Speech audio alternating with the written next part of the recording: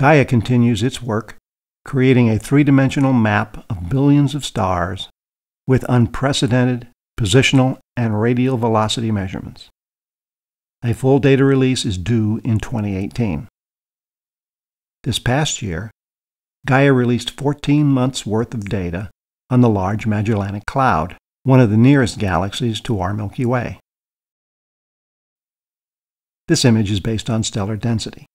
It shows the large-scale distribution of stars in the LMC, clearly delineating the full extent of the spiral arms.